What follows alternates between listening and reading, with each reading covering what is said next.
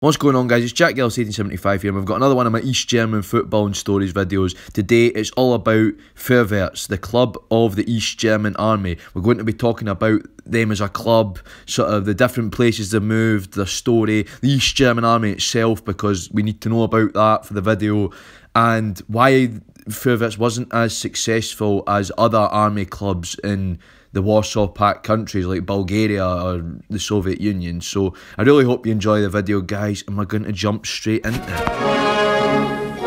Aus der Hand des Ministers für nationale Verteidigung empfängt der Kommandeur die Fahne des Regiments, das Symbol der Ehre des Truppenteils bei der Verteidigung der Arbeiter- und Bauernmacht.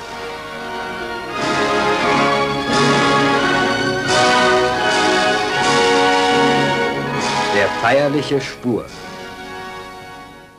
So what you guys just saw there was an East German propaganda film showing the army in the 50s. Now, the Nationale Volksarmee, or National People's Army, is really important to our story here. So, in the aftermath of World War II, East Germany fell under the Soviet sector of control. East Germany was carved up, and East Germany found itself under the control of the Communist Soviet Union. And East Germany was a lot quicker to rearm itself than West Germany was. The Americans and the British were funny about West Germany rearming itself, whilst the Soviets wanted East Germany to rapidly rearm itself. And this was seen in two ways by the population. Some were happy to see a strong Prussian military tradition-like army, whilst others were a bit scared that history was going to be doomed to repeat itself.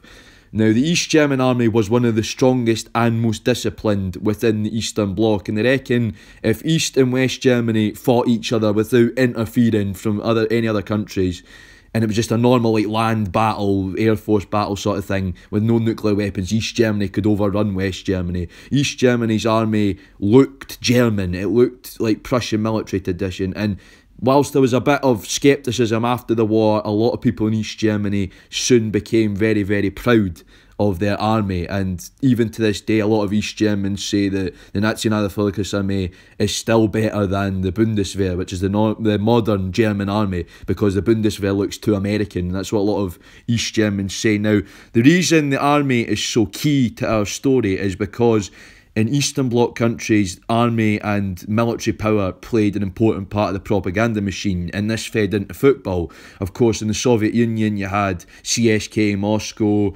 CSK Sofia in Bulgaria, and Steaua Bucharest in Romania were all successful. Now, Vorwärts didn't find themselves overly successful in East Germany, and that's what this video is going to be about. Why was Vorwärts not as successful? Why did they get moved about a lot? And basically the story of why East Germany's army didn't get a good football team. Let's move on to it. So guys, we're going to move on to the football side of things now. We're going to talk about the most confusing part first. I thought I'd get that out of the way, which is the name and location changes. Now, luckily, Vorwärts didn't change their name all too much over the years, which is great. But as we know, East German teams do like to change their names rather a lot, as we learnt from the Stahl-Eisenhüttenstadt video and the Leipzig Derby video. So, Vorwärts first began life in the early 50s and was one of the first centralised sports clubs to be formed in Eastern Germany. Now, after the war, as part of denazification, the Soviets came in and banned all organised sport, and a lot of teams are disbanded for going against the new Soviet rulers' wishes, if you like, you know, the political stuff. So Vorwärts was formed as an army sports club. Now, it was originally formed as SV Kasernierte Volkspolizei Vorwärts. I won't say that again. But basically, that means sports club forward barracked people's police, because the Kasernierte Volkspolizei was a very early form of the East German army. So that basically means barracked people's police. So it was the armed wing of the police, and that was the earliest form of armed forces East Germany had. And that rather confusingly became a split identity club, because you can really say that Dynamo Dresden can trace their roots back to Vorwärts Kasernierte Volkspolizei Leipzig as well. So that was founded in Leipzig, and you know, and admitted into the Oberliga in 1954, and they were okay. They were a sort of decent mid-table club.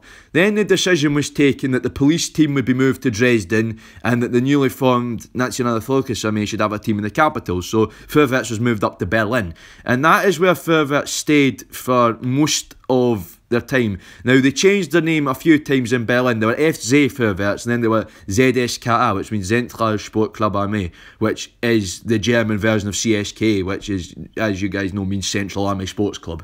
So they sort of copied them. They went Sovietified a bit and copied the Soviets and the Bulgarians, and that's when Vorwärts had the most successful period as a club, which we'll talk about later. So they stayed in Berlin for quite a long time, and then eventually, as BFC Dynamo became ever stronger, it was decided, no, the police and the Stasi are going to have their successful team in the capital. So Vorwärts got booted out to Frankfurt an der Oder, which, you know, there's various reasons. Nobody really knows why properly, because Frankfurt didn't really have that much military presence, whilst Berlin was the headquarters of the army. But anyway, and became Armee Sportverein Vorwärts, or Armee Sportklub Vorwärts. They changed their name twice up there, so they were ASV, they were ASVV, and then they were ASV, which is Armee Sportklub Vorwärts Frankfurt an der Oder. So there's a lot of mouthfuls there. I'm never saying Vorwärts Castaneta Volkspolizei ever again. I'll get a sore tongue. So that is basically all the name and location changes. They went from Leipzig, which is also Dynamo Dresden, as they find their roots in this club. They then went up to Berlin, stayed in Berlin for quite a long time. Now, there was a bit of a split-off club at Stralsund, which was a big naval base up in the north of Germany, East Germany, and we don't talk about Vorwärts Stralsund because they're not really important, but there was another little bit of a split-off club there, and then eventually found themselves in Frankfurt an der Oder, where the successor club, which again we'll talk about later, finds itself today. So I thought I'd get that out the way. Now we're going to move on to their successful period as a club in Berlin and why they weren't as successful as the other big army teams in the Eastern Bloc. Now we're going to talk about Vorwärts, their most successful period in Berlin, their trophy haul in total, and how they compare to other Eastern Bloc army clubs. So this is going to be a long section of the video, but it's a necessary section of the video, and I'll try and split it up a bit. So first of all, we're going to talk about Vorwärts and their most successful period in Berlin. So during the 60s, Vorwärts were a very, very successful Oberliga side, and they won 5 titles. That was their most successful point. They won 5 titles, not consecutively, they were on separate years, but during the 60s they were the big team in East Germany, and it looked like East Germany was going the way of the Soviet Union, because at that time CSK Moscow were doing quite well in the Soviet Union, so it looked like East Germany was really going in step with the Soviet Union in terms of that, with the army club being the most successful. And yeah, Vorwärts enjoyed a lot of success at that point. The lowest they ever came in the 60s was 3rd in the league, so they were up there. They were always a solid top 3 side, and like I said, they got those 5 Oberliga titles as well. And during the Berlin days, they had some fantastic players. Most of the East German national team was made up of Vorwärts players, and they really were the poster boys of East German football and the East German army. Now, this dominant streak came to an end when they were eventually turfed out to Frankfurt, and that's that. So I'm now going to move on to talk about their trophy haul. So we're now going to talk about Vorwärts' trophy haul, and they had quite an impressive trophy haul, I would say. They had 6 DDR Oberliga titles and 2 FDGP Pokals, so 2 East German Cups, which isn't bad. That's nothing to be sniffed at. So in total, they had 8 major pieces of silverware. Now, what you've got to remember is East German football was usually dominated by one team based on who had carried the most political favour. So having a lot of silverware wasn't really the norm in East Germany, and 6 league titles and 2 cups is more than some teams in the Bundesliga have right now. I can name a few examples. Both Berlin sides, Hertha and Union, have less than that. I'm pretty sure teams like Köln and Arminia Bielefeld have less than that as well. So by modern standards, for a top league side to have that sort of silverware haul is impressive. And by East German standards, it was impressive as well. Like I said, you've got to remember that certain clubs dominated for long periods. So 6 titles, 2 cups. So their last cup was their last major piece of silverware. That came in 1970, the FDGB Pokal. And that was that. And like I was saying, the Berlin periods where they won 5 of those titles. They won a title as like I said, when they were in Leipzig as well. So they had all that silverware, and that was a decent amount of silverware for a club like them. And what you've got to remember is these players were also doing their national service at the time as well, so they had to balance up military training with playing football. So it is really impressive, and it is honestly a good achievement for the club to have that amount of silverware. But it's not as good as the silverware haul of some of the army clubs in other countries, and that's what we're going to talk about next, so we'll move on to that. So we're now going to compare Vorwärts to the army clubs of 3 other Eastern Bloc countries I've picked: the Soviet Union, Bulgaria and Romania. So we're going to start off with the Soviet army team, which was CSKA Moscow. The CSKA Moscow weren't that much more successful than Vorwärts, but they did have a more sustained period of dominance and had better European showings. So CSKA Moscow have a total of 12 pieces of major silverware in the Soviet era. That's 7 Soviet League titles and then 5 Soviet Cups. That was, again, a decent silverware haul. They have 3 more cups than Vorwärts and 1 more league title, and that sort of shows you in the Soviet Union the Dynamo sides became more popular as well. Now, Dynamo was the club of the militia, as it was known, which is the Soviet police, and the KGB, which is the Soviet secret police. So the KGB clubs like Dynamo Minsk, Dynamo Kiev and Dynamo Moscow were always more sort of successful, but CSKA did have a sort of more sustained period of dominance in the Soviet League than Vorwärts had in the Oberliga. So there you go. We're now going to move on to CSKA Sofia. We're now going to compare Vorwärts to CSKA Sofia. Now, CSKA Sofia hail from the Bulgarian capital. Bulgaria was one of the Eastern Bloc's best footballing nations, of course. Big name that you guys will all know, Hristo Stoichkov.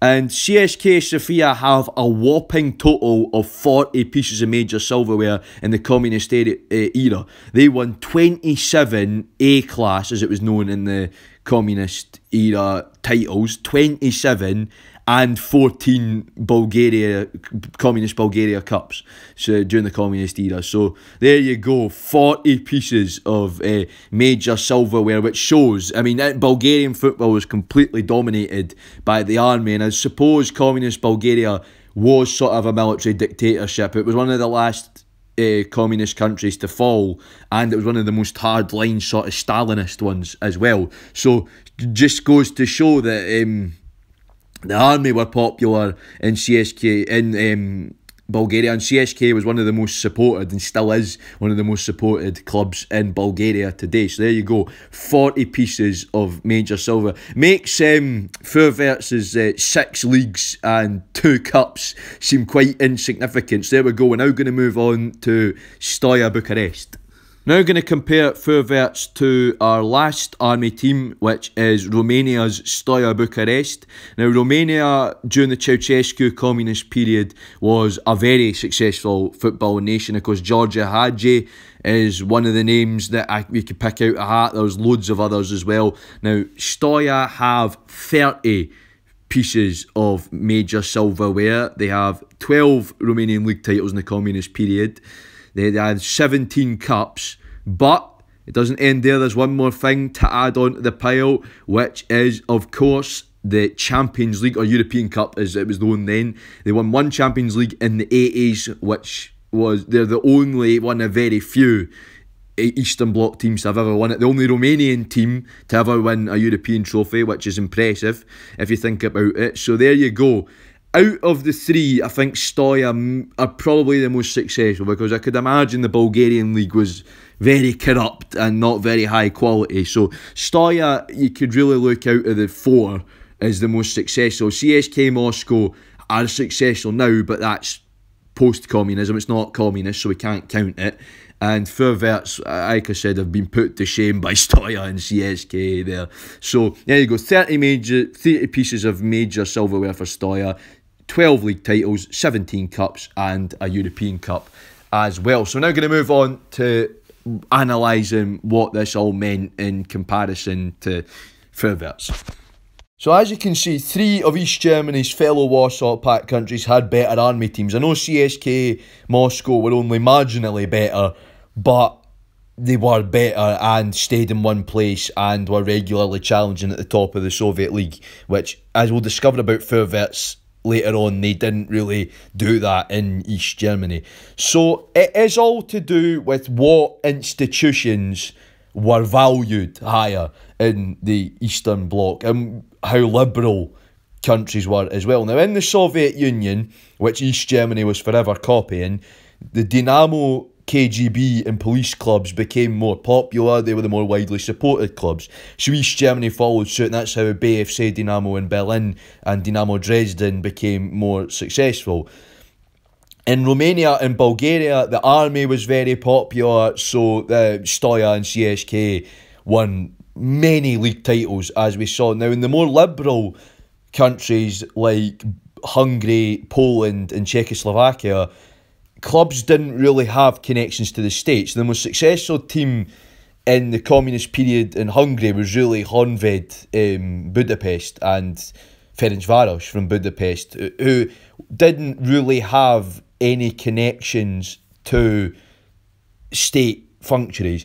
Poland, of course, we all know the big names from Polish football. They did sort of have connections, but they didn't. And then Czechoslovakia, they were all pre-war clubs like Slavia and Sparta. So what you can see is the Soviet Union, Bulgaria, East Germany and Romania were all, the sports clubs were all changed to match communism. And in East Germany and the Soviet Union, it was the secret and the normal police clubs like the Dynamo clubs that were the most popular and the highest performing clubs.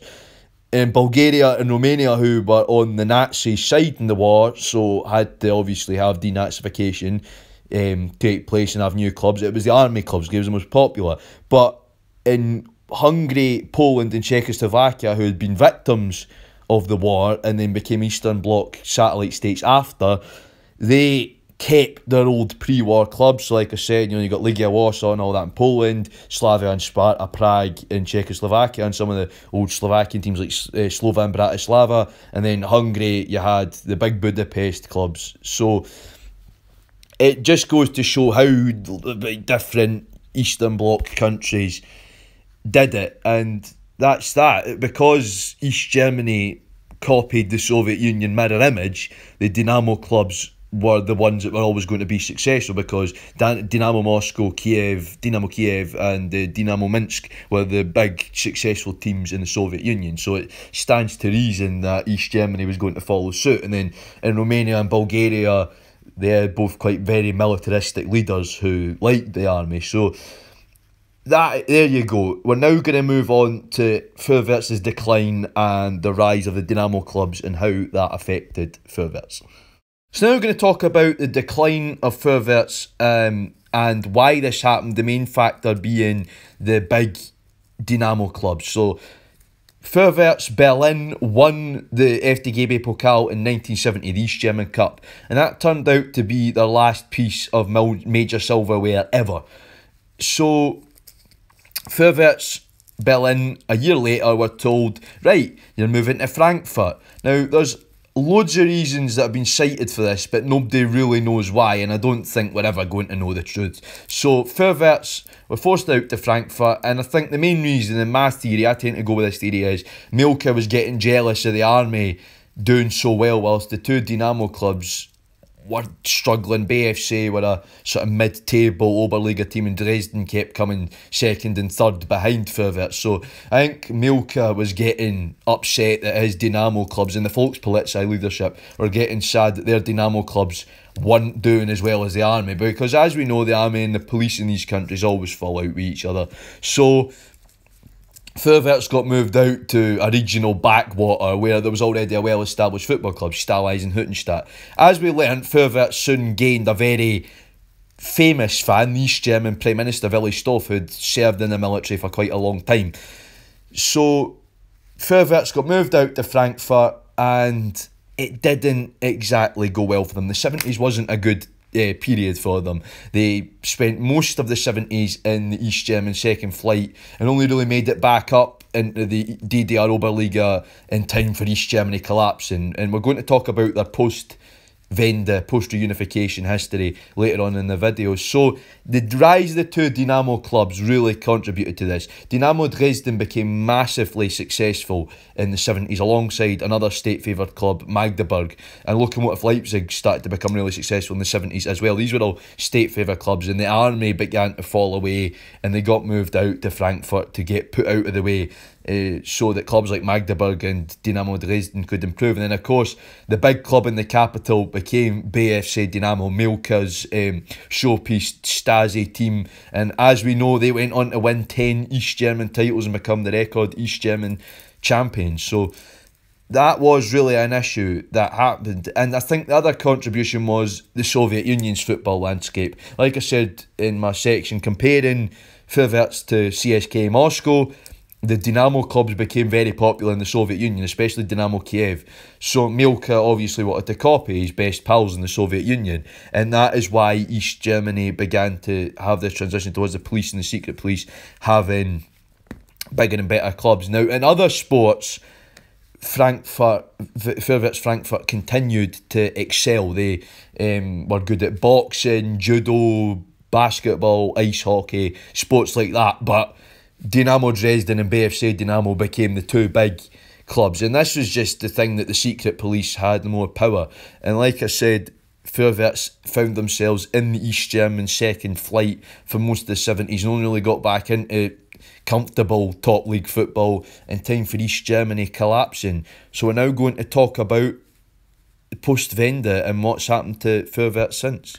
So now we're going to talk about what happened to Vorwärts after their dip in the 70s, and then what's happened to the club after the reunification and what's the state of the club now. So after their dip in the 70s and their relegation to the second division and their getting moved out to Frankfurt, they did bounce back, Vorwärts, and ended up in the Oberliga again in the 80s, where they became a solid mid-table club, made the occasional little foray into Europe, always got a decent few rounds in the cup, and yeah, just always occupied solid mid-table in the Oberliga, around 6th and 7th.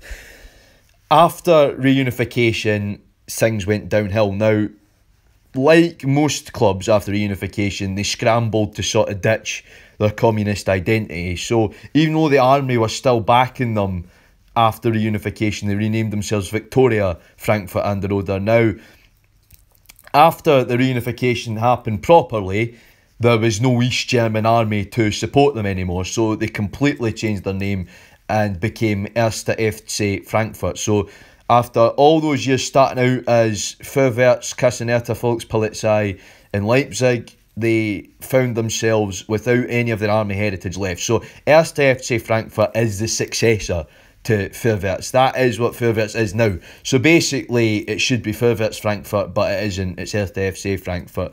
Now, unlike other communist countries like the ones we mentioned, you know, so Russia and Bulgaria, where CSKA Sofia and CSKA Moscow still had very close connections to the army, and Stoya got bought over privately and are now very successful in Romania still. Vorwärts found themselves in a position where the Bundeswehr didn't want anything to do with them because it was all about German reconciliation and trying to ditch the communist past. So that's why they had to shed the army identity. They now find themselves in the depths of football and obscurity, playing in the Brandenburg Verbandsliga, which is the German 6th division, the regionalised 6th division, the Brandenburg State League, and they've never really found themselves at a higher level than that. You know, they make occasional runs into the Pokal if they win the Brandenburg Landspokal, but even they begin to dry up now, given that they seem to have it's just seemed to be a yearly tradition that Erste FC Frankfurt find themselves pumped out by Babelsberg or Fürstenwalde or Energie Cottbus.